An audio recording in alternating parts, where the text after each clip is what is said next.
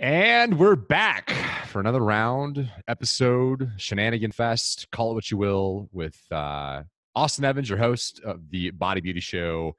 And our guest today, Arolyn Maes from Body Sweet Spa out in Manhattan Beach, California. I've got to say, it's a rare thing to, within the first 5 minutes of having someone on the show, immediately loving them. Arolyn is the first one I've had on the show where that's been the case. So, Arolyn, I'm excited to have you on. How are you? How was life? Things are good. It's definitely a crazy time right now, but I'm navigating, and I think it's developing changes, which I'm not really. It's not my comfort zone, change, but I think a lot of growth comes out of that and a lot of positive things. So just like putting my heels in and having faith that it'll all come out. Yeah. Well, let's start from the top. So, why don't you give the listeners a bit of a gist, an idea, etc., on what exactly you do, and we'll get started here. Sure. So I have a spa. It's a boutique spa. I own it. I'm an owner operator. I don't have any employees. I do facials, waxing, airbrush tanning, teeth whitening, microneedling, and all sorts of fun things. I also custom make fragrances. I do retail. I sell skincare. And when life makes no sense, I make sense everywhere I can. That sounds like a book title. When's your book coming out? Memoirs of a Brazilian Waxer. I've been working on it for a couple of years. Really? Yeah. It's Love in my it. mind. It hasn't come out on paper, but one day. Well, you have to let us know when it's done. I'm sure the listeners would love to dive into it and rip it apart and extract all the genius out of it once it's finished. So do let us know when it's done. Yeah. Very cool. So before the show started, we were talking a bit about rules, schmools, breaking them, not breaking them, etc. So I think what I want to focus on first is change. Okay, I think a lot of people, especially in California, New York, New Jersey, Illinois, a lot of these states where there is mass infringement on especially owner operators' capacity to get into their spas, wellness centers, etc., and do the work. How have you evolved in light of COVID and all the restrictions and lockdowns, et cetera? What does that look like for you, these changes that you alluded to in the beginning of the show? Well, the first 3 months were more severe, and I followed the rules a little bit. But then after they opened up and then shut down a second time, I was doing prohibition skincare. And I don't follow the rules. I do my own thing, which has been a beauty of me being in business for myself, not corporate. I don't have to follow the rules. I do what I want. And I think that people taking care of themselves is definitely an essential thing, because if people don't take care of themselves and take pride in how they look and feel, it's very scary. I mean, I don't know what's scarier, the corona or the way people, you know, let go of themselves and feel depressed. Yeah, usually the intervention with almost anything ever, from medicine to, I mean, you name it, the intervention is usually worse than the ailment, it seems. So I think for a lot of people that are in a similar situation where they have some sort of, I don't want to say noose around their neck, but some sort of set of restrictions that prevent them from doing business as usual, they have to find a way to get around it, to be creative, to adapt, to improvise, to overcome. So I actually want to be, or actually rather, I want to ask you a bit about your retail stuff, because I noticed that you do have quite a bit in the way of retail on your online store under your shop section. So have you seen any sort of impact from COVID with sales on your shop? I'm assuming that you're probably watching products fly off the shelves, but maybe you can share a bit about Well, that and how you've evolved there. yeah, it's interesting because when the COVID thing hit, I was doing Corona kits. So I made a facial in a bag because people were so scared. So I gave them the instructions and I copied the facial that I do called the Manhattan Glow. And I provided it in a little bag with instructions for the clients to do at home. And that was interesting. And then I started making my own hand sanitizer. and I started selling beautiful jeweled masks, so the way of my retail has changed quite a bit because I don't get to have that interaction as much as I did before. But just kind of reinventing yourself to survive what, is coming at you. Hmm. So have you seen a lift in sales since the lockdowns began with your retail? It's really interesting. I would say 65% of my regular clients stop coming in. And these are clients I've had for like 18, 19 years, but where one door closes, another opens, right? So my regulars aren't coming in because they're terrified and whatnot, but I'm getting probably about 10 dozen new clients from other like European Wax Center and those corporate type places that have to be closed. I'm getting all these brand new clients. And it's been really interesting because with all the new clients, it just changes the dynamics of the business. And so it's been really kind of awesome in a weird way. I But mean, have it really you? has. Yeah, well, tell us about that because I'm assuming you've done something to leverage the opening in the market with respects to, like you mentioned, the closing of the doors of these bigger chains, the wax Mhm. centers, et cetera. Have you done something different to get those eyeballs on you and their feet through the door? Well, it was interesting. I didn't realize that Google, I don't know if I can say that, but they put a close on the business. And I didn't realize that until a lady informed me of it. And at which case I looked at the Google page and I put open. I didn't know that it could just close me. So when I'm getting all these new clients, they say, they type in waxing or facials or whatever. And I'm one of the few people that are open. And Your so I'm Google getting, listing yes, was automatically turned and switched to closed by correct. Google. Yes. What? And I didn't know that. Oh my God. Yeah. But they must Isn't have it done that for interesting? everybody. Well, they did. And Wow. I have so many different platforms that I have going for the business that I don't, monitor it every day. I don't garden it, so if this one client didn't tell me, I would have never have known. Wow. So I think the Interesting. pro tip, yeah, the pro tip here for the listeners is check your Google My Business listing. If you're closed, you're probably losing customers, obviously. So get that Mhm. flipped back on, and then also check your other channels as well. I don't know if Yelp has done the same thing. I'm sure there's some other platforms that have been tempted to flip the close sign on, but that's something to be mindful of. Certainly, if you're in some of these states, like I mentioned, Cali, New York, etc. That's baffling. I'm shocked that they would do that without your consent. Yeah, it's amazing. Wow. Huh. Interesting. But once I turned that button on, the floodgates came and I've got all these brand new clients now, Wow. Huh. which is So are you, awesome. yeah, no, that is great. That is great. And it's honestly, it's, the best, well, I don't know if it's the best, but certainly one of the better of the options in the ocean of choices for marketing is to have your local SEO optimized. So when someone Yes. types in Manhattan Beach body spa, if you own the top results in the SERP, so the search engine results page, the Hmm. first page that shows up in Google, you just hoard the market share for that search or keyword. And it sounds like Yeah.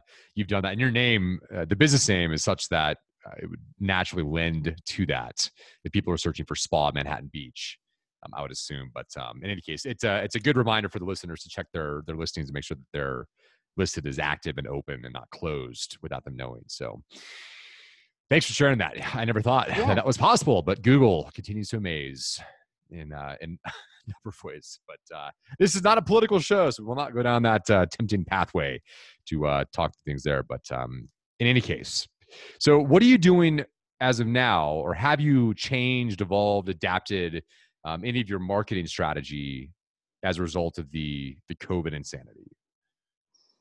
I would say the SEO optimization's probably been the best avenue for advertising. For a long time, I didn't advertise at all. I had two kids and they were small, so I was a good mom and I got to be with them. And I knew one day they would become teenagers and then I would start working more. So I'm in that spot now. But the SEO optimization, I would say, is the absolute best for me as far as advertising, because I don't have a huge workforce. So anybody who comes in new, I always ask them, oh, how'd you hear about me? And it's either through Yelp, um, but I like Yelp organically, Mm, personally, not, advertising with them. And also the Google page. It's a huge, mm, huge impact in the positive. yeah, interesting. So there's something called Rank and Rent, which is a tool that SEO types like to deploy where they buy online real estate. So for example, they might buy the website or the domain name Manhattan Beach Spa, and then they rent out the leads that come through that site to the highest bidder. So I would say I think you would agree that the listeners should be really sensitive to how they're ranking locally. So in their specific market, so let's say you're in Chicago and you have a tanning salon, you should look and see where you rank for those types of keywords in your local area within Google, and then Hmm. find ways to optimize to be on top, because it is dramatic the market share that those that are in the top 3 listings get over the bottom, and certainly over the pages 2 and beyond on the listing results. So is there someone that you've worked with or something that you've done specifically with SEO that's helped? Yes. Yes. Talk to me. So it used to be years ago that they do pay per click. So you can't really compete with the like large kids because they obviously have more money in their pockets. So they would do $40 a day. And that used to be a long time ago. So I found this company called 411 Local. And there's lots of companies that do it, but they were affordable for me. And they work with me and they handle the Google page and they give me the keywords. And it's been amazing because the pay per click, it wasn't something that was doable for me. And now working with 411 Local, they do the optimization. So being that, I'm not a computer nerd or, even know anything about the marketing, it definitely helps to have somebody who's versed in that to hold your hand and take you through it. It's been amazing. Yeah. So I think tactically for listeners out there that are asking themselves the question, I don't even know what SEO is. What is that? Well, it's search engine optimization for the listeners.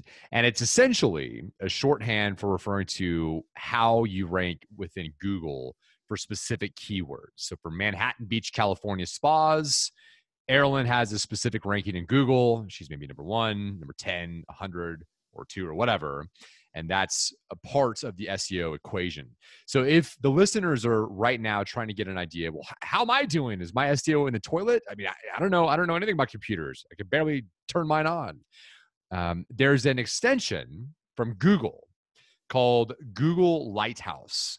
And it's a little extension. It'll pop up in your Chrome bookmark area tab section of your browser. And if you just click that icon and hit generate reports, it'll spit out what your SEO and performance and other key metrics for your website are, so that you can hand it to somebody and say, I need help. My SEO scored a 50 out of 100. Help me. So you guys might consider doing that. A quick and dirty way of doing that, or a shorthand that's not as nerdy and in the weeds like Lighthouse from Google, is HubSpot's website grader.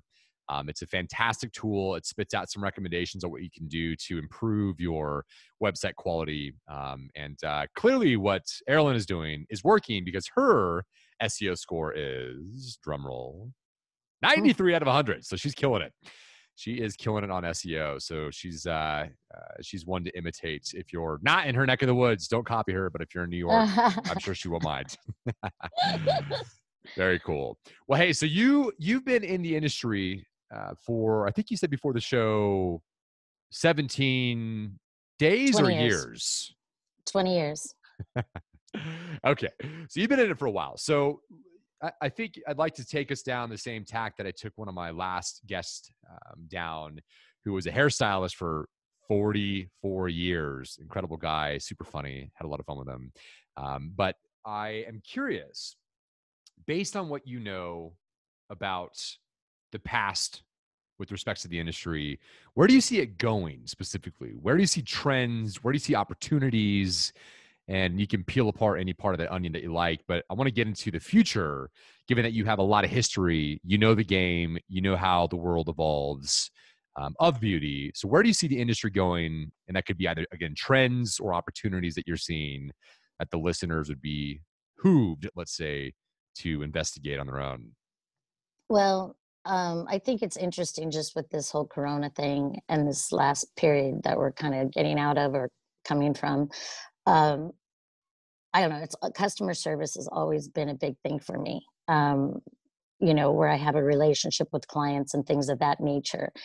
And I feel that because the corporations are having to shut down, people are having to go other places and kind of reinvent themselves or try other places. I think it's given us a good opportunity and kind of a pause to um, get back to what's important in a way. I think so much becomes production and volume and things of that nature. I don't know, I always believe in establishing relationships with people, um, and my customers, and keeping those relationships for years.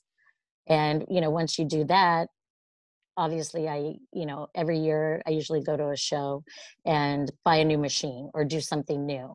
So I constantly change my repertoire of services, to keep evolving and to give my clients more things that they can partake in, so it expands my customer base and the services that they can achieve from me.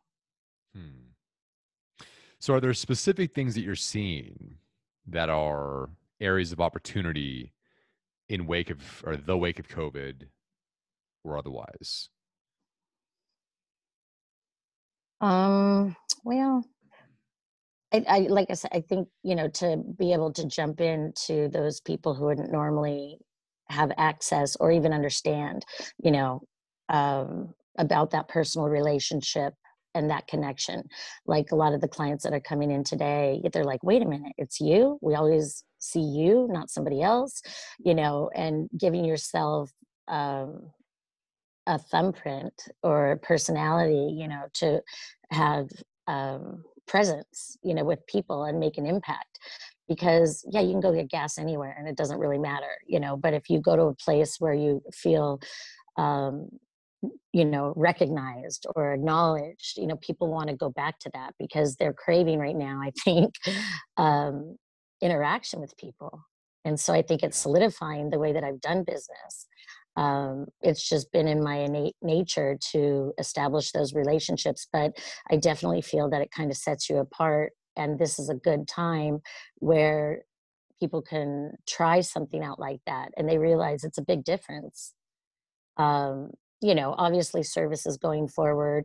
I think any kind of beauty care, whether it be your teeth, your hair, your tan, your body, I think all of those things, help people navigate through life and make them feel good about themselves. And we always want to improve upon that. Yeah. So have you found, or let me actually set this question up here because I think the listeners haven't been able to interact with you like I have so far with our staggering 40 minutes of knowing each other at this point. I obviously don't know you that well, but my general read of you is that you are radically authentic and you don't care what the context is. You are you, and if someone doesn't like you, go to hell. I don't care. I'm me. And through that, what I assume happens is you win people over for life as a result of Yes, your authenticity. Is that the yes, case? 100%, Yeah. 100%. Hmm. How do you do that? It's a How do you gift. absolve yourself of the fear of, well, what if I piss this customer off? Then what? I don't think about that. I mean, I'm definitely a people pleaser, and I invest my energies in learning about people and listening to them and being there for them. Um, I'm a very authentic person, and if I don't do synthetic. Yeah. Except for my tans. Those are fake. Come on, fillers are fake. A lot of what we do is fake. Well, yeah, it's a help. It's a But my compliment. tits are real. Just kidding.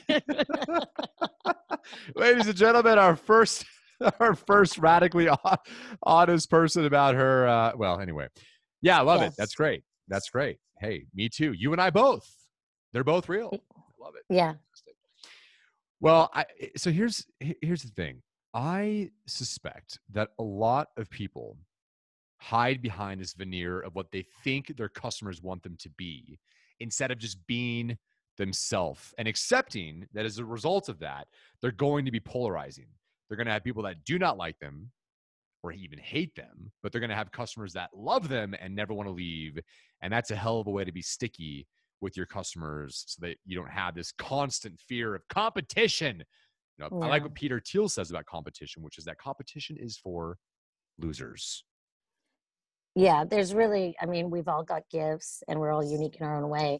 And there's definitely people I've in the past have had other technicians of different kinds in my space. And I've overheard their conversations with their clients, and there's no way that I would want those clients, honestly, because they're just not of the same fiber. But I think if you are genuine and, and authentic, that the people who appreciate that gravitate towards you. And actually, I think it makes your life so much easier, because if somebody's not of my vibe, they're not going to like me and I won't like them. So goodbye, find somebody else. And that's okay. I mean, there's enough bodies and, people in the world for everybody. And, not every therapist works great with every person, or not every, and that's okay. But to be honest and be true to yourself, I think, is a really important thing in life. Yeah. And I think, frankly, it has a significant impact on the key KPIs that a lot of business owners should be tracking, things like top line, bottom line revenue, acquisition costs for customers, customer lifetime values, and all these other fun KPIs, et cetera. Just be you. Stop trying to be someone else. Be you. Yeah. If you're abrasive, one of the terms that my girlfriend uses for me is I'm obstreperous, which is noisy and difficult to contain. So fine, cool. That's what I am. I don't care if you don't like it. If you don't like it, take a hike. And I'm honest with myself. I know, like we were talking before the show started, I took a personality assessment. I scored a 2 out of 100 on politeness, but bizarrely a 70 out of 100 on compassion. So riddle me that. In any case. In any case. Well, here's some good news that you may have not heard of, that the listeners may not have seen either, because it came out 4 days ago, from the AmericanSpa.com publication. So the American Academy of Facial, Plastic, and Reconstructive Surgery, or the ARFPS is their grotesque acronym, has identified a trend that they deem selfie awareness that has driven a younger set of patients into facial plastic surgery offices, et cetera. Now, I would imagine that the reason why this is interesting for me, living in the world of non-invasive technology for fat reduction, et cetera, is that the truth is more people are lining up out the door and around the corner for a scalpel-free alternative to get the results they want than turning to the scalpel. And I'm wondering if you're seeing something similar too, since you have reopened in a prohibitionist fashion we talked about earlier. Are you seeing something similar yourself with your customer base? Well, I mean, I think it divides down two lines, obviously going under the knife, the potential, there can be very detrimental consequences. That's always an option, and if people want to take that, fine. I mean, you're dealing with kind of a life or death possibility, and also to, the cost of things. And I think it does divide the customer base. There are those people, but I definitely think more the natural, holistic ways, because let's face it, we're all aging. It's happening, whether we like it or not. But I think to be able to do that in an eloquent, sort of gradual, classy way is really good. If you put something on somebody that doesn't fit their frame or doesn't work for them, people will look at it as like, oh, nice surgery, so I think, we are who we are, and we're beautiful as we are, but to, help enhance that, but not detract from who you are. Does that make sense? Yeah. Yeah. I agree. Well, I do want to be sensitive to the fact that we have about 6 minutes before we need to hit the road and get back to our regular work.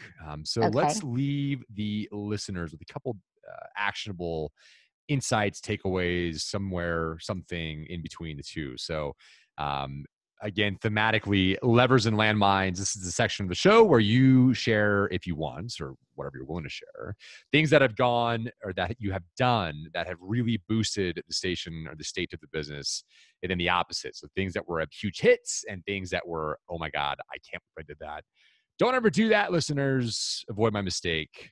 Is there anything between the two or on either end of the stick there that you'd be willing to share with our audience? Sure. I think, having passion and being into your business.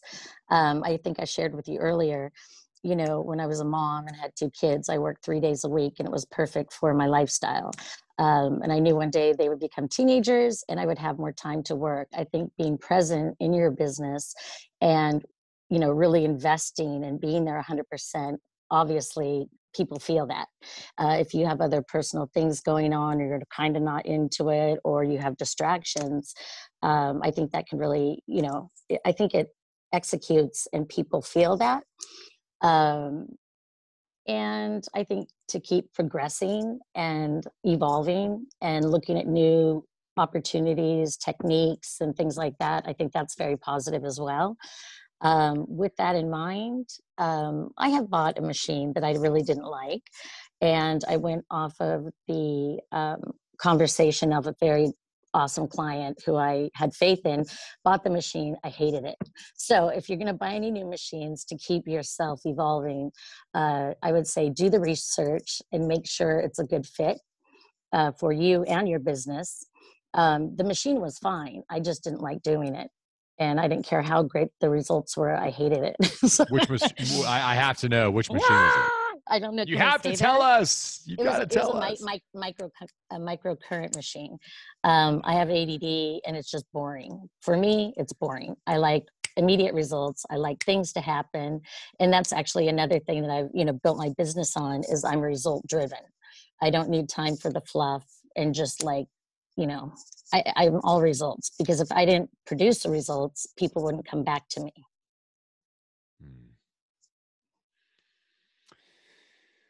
Did that answer it? So you're the woman in front of me in the Starbucks drive-through screaming at the barista, I said I wanted it 141 degrees. Why is it 140? No. I'm not that particular. Trust me. That's not my jam. No, not at all. But yeah, no, it's interesting, so to, if you get the opportunity to try a new machine modality or something, I have to love it in order to execute it. And if I don't love it, I'm not going to do it. It's just like if I sell things, if I don't believe in it, I can't sell it. It's not my nature, because I'm going to be accountable for that client enjoying it. So I have to be 100% behind it. Yeah. Love it. It makes a world of difference, I think. I am inclined to agree with Mike Rowe, but retain optimism that you can transcend his position, which is that you should not follow your passion. You should bring it with you. To which I respond, can't we do both though?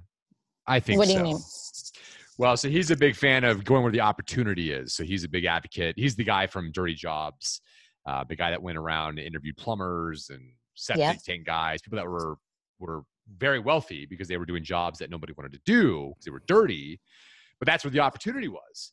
So his advocacy, or his position of advocacy, is that you ought to follow where the opportunity is and then bring your passion alongside with you, and not pursue your dreams of, I want to be a painter or whatever, which, I can see both sides. Yeah. I mean, well, the beauty, if you can incorporate your passion, and I can kind of get that, but ultimately, I think you have to be true to your heart and to who you are. Because, I think of now that my kids are going into college and things of that nature, oh, I want to be a doctor because I'm going to make money. Well, what drives you? I mean, I think if you do something that you're passionate about, you have what you need.